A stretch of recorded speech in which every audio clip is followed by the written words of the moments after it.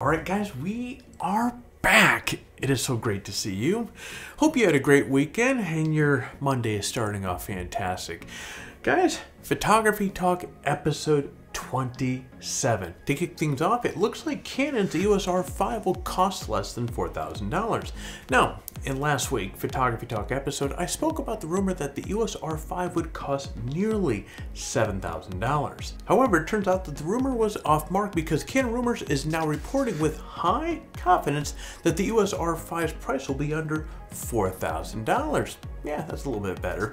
This price point makes sense given that the R5 is the mirrorless version of the 5D, and the 5D Mark IV went on sale for $3,500 when it was released. So a sale price of $3,500 to $4,000 seems like a much more likely price for the R5. And of course, the R5 price has been closely guarded secret, but with the official announcement coming from Canon sometime in July, luckily we don't have too far to wait to really see what this sucker's gonna cost. Moving on over to Razer drops a new badass computer. Now, as many of you know, I've been testing out a 2019 version of the Razer Blade 15 Studio and have loved every second of it.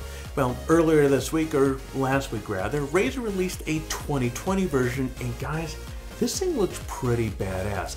Get a load of the specs here. First off, of course, it has the Windows 10 Pro in it.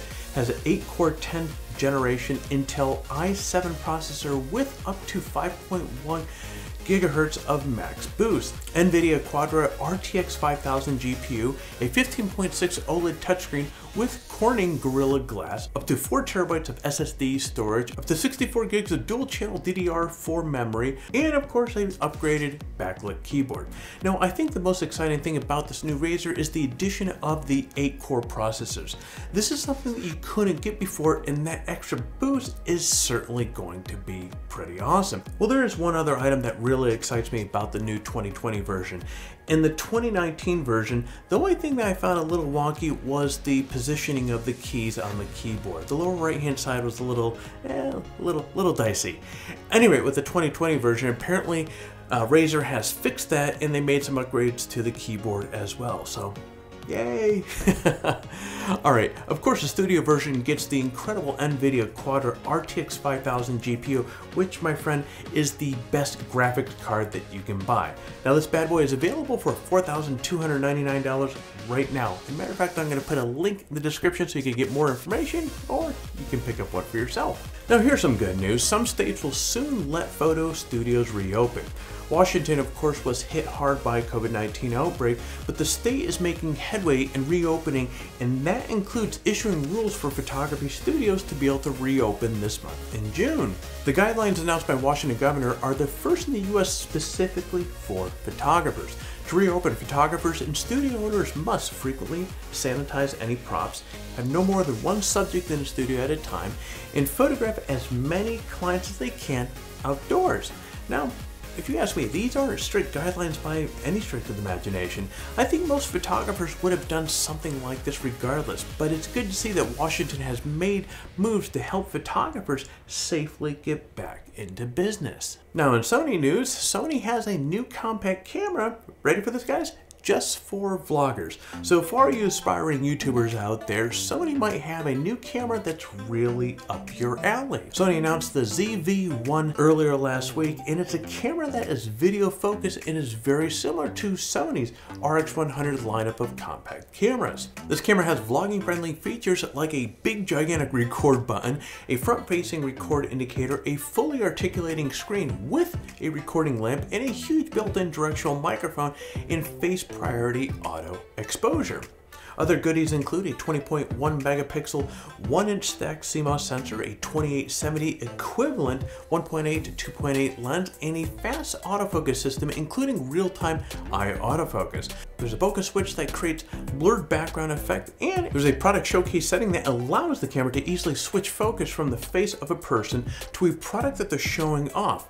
Next, of course, built-in ND filter and, of course, 4K video. Now, it looks like Sony took the most important video specs from the RX 100 and stripped away some of the features that made the RX 100 lineup expensive in order to make a solid video camera at a much lower price. Speaking of price, the ZV-1 is on sale for $748, and I'll put a link in the description as well for that if you want to get more details or pick up one for yourself. Next, OnePlus is ditching their camera that can see through some types of clothing. Okay. In this week's Honest News, smartphone company OnePlus revealed that they will be temporarily disabling the color filter function on their OnePlus 8 Pro phones. This move is a response to the discovery that the camera can see through some types of clothing. The camera has a superpower because it has a 5-megapixel infrared camera to render photos. The goal of this filter was to enable users to be able to create interesting photo effects. Well, unfortunately, it could also see through clothing material that is transparent under infrared light. Whoops. In fairness, looking at the photos, you can't see all that well through clothing, but still it's definitely more revealing. Now, it isn't clear how OnePlus will get the color filter back up and running again, but until they figure it out, the filter simply has been disabled. Next, mirrorless camera sales are down 74% in April. Reports on mirrorless camera sales for March were not good. They were down 50% in Japan compared to 2019, but April numbers were even worse. Now, according to BCN Retail, mirrorless camera sales figures in Japan were down 74% from April 2019. While it is still no surprise that these numbers are really bad, it is a little surprising how quickly these numbers are falling. What's even scarier is the drop in camera sales still hasn't hit bottom. Canon, Sony, and Olympus reported sales dips of nearly 80, 75, and 74% respectively. That's a tough pill to swallow as these companies try to look at the future and figure out what it looks like for the camera division. CIPA should have their April report out soon, and that will give us an idea of how bad the sales were in the US and other locations. I think we all can agree that whatever the numbers are, they're going to be pretty bad. Alright guys, that's it for the week's news. Our current contest has of course ended, so you'll want to stay tuned for the announcement of the winners in our next Photography Talk episode. We'll also announce the next batch of prizes you can enter to win. Well, there you go. If you found this video to be helpful, hit the like button down below. If you are currently not subscribed to the channel, hit the subscribe button. And while you're at it, hit the bell to be notified each time we come out with a new video. Alright guys, well, there's a lot happening in the world and specifically in the US these days, so you stay healthy, stay safe, and create your best shot.